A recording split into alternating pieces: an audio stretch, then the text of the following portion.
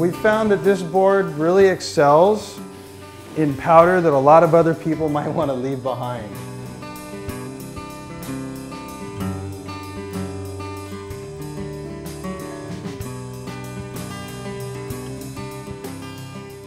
It's got a traditional classic camber bottom, you know, going from the contacts from the nose and tail. It's a full camber bottom.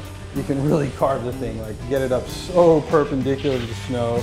Because of the radical width, your toes and heels aren't hanging over. And then obviously in powder, with this massive amount of width, the thing just floats and glides.